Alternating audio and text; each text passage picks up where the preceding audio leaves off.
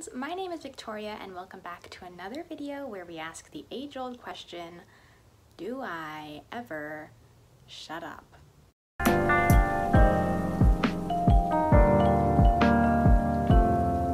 I was talking to my friends about TV the other day, as one would do, and I remembered this obscure little show that I used to be very into, and when I mentioned it to them, they had no clue what I was talking about. And I was kind of surprised, but I was also very excited because I would love to get into this today.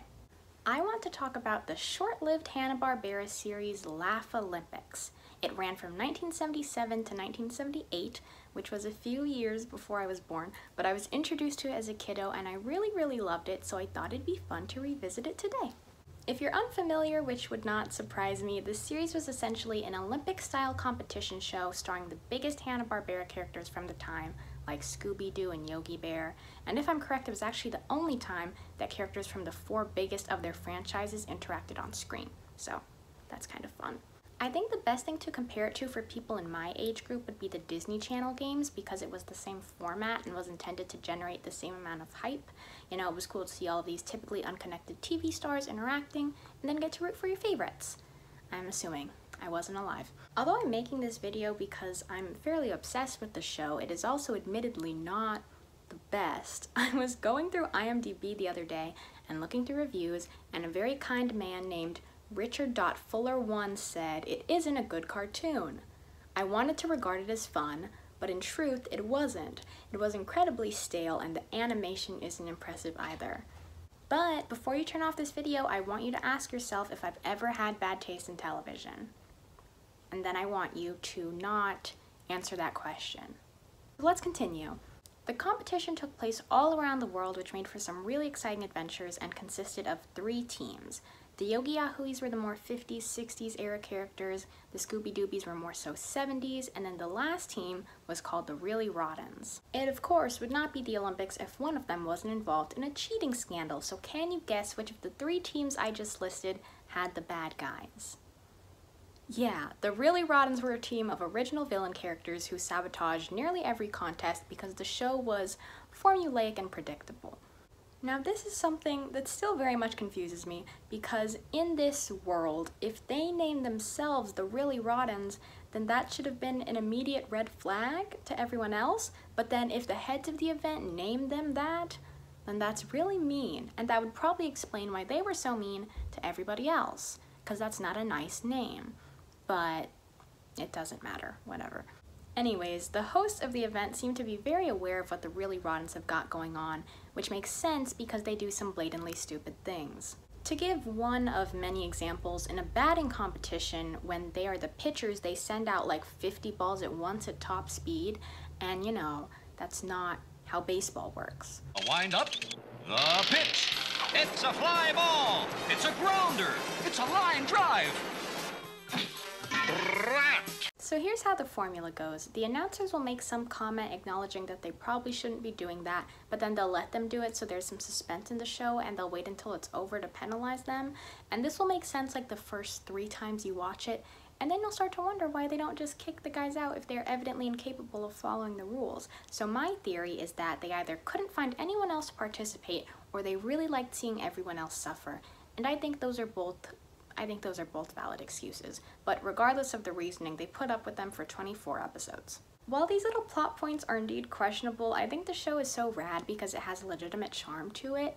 Hanna-Barbera cartoons are the hecking cutest, and the variety in the games and locations makes it really fun to watch. And even though you know how every single competition is going to end 100% of the time, it is cool to see how they play out, because you get an understanding of every character's strengths and weaknesses, and although limitations are rare in the cartoon world, they do exist, and so it's fun.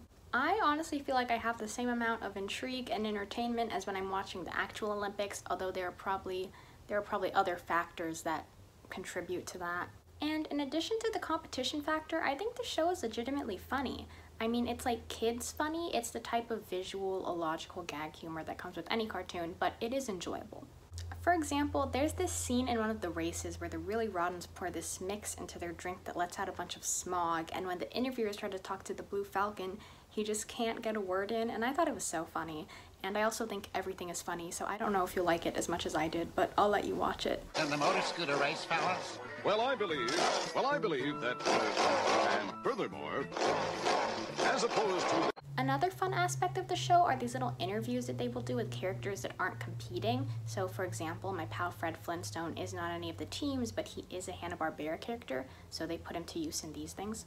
There's this super fun one with him where he is on the edge of a yacht and the interviewer pressures him into getting into a little boat at the bottom of the yacht. And so he climbs down a ladder to get into the little boat, but he messes up and he falls into the water, and they don't specify what happens to him, but it is safe to assume that he dies. So that's cool. Balance. One must have perfect...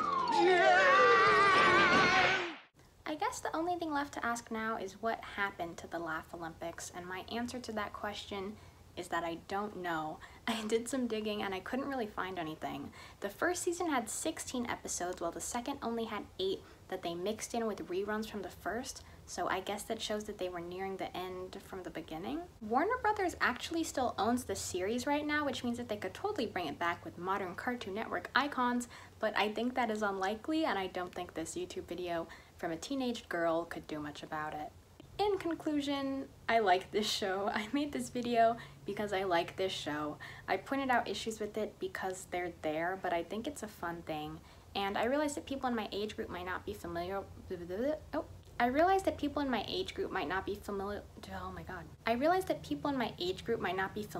it if they weren't Boomerang stans in their youth, and so I thought it'd be fun to bring it up today. If you hadn't heard of it before this video and you would like to see more, I found a ton of clips online, but I also think you could pay $1 or $2 on iTunes or YouTube for full episodes, so that is also an option. At the time I'm filming this, I don't know how long it's going to be after I edit it, so if it was a little bit shorter or a little bit longer, I apologize, and I hope you enjoyed it regardless. As a reminder, if it was not already incredibly obvious, I'm not good at YouTube and I'm not trying to make it a thing, but I like talking about stuff, so you can always like or subscribe if you had a good time, and feel free to comment telling me anything you'd like to see change, because I'm sure there's a lot. You'd like to see change. But thank you for watching, and I will be seeing you. Bye!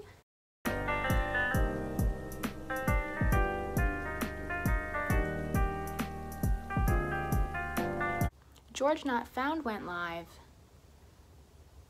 I gotta finish this video. Okay.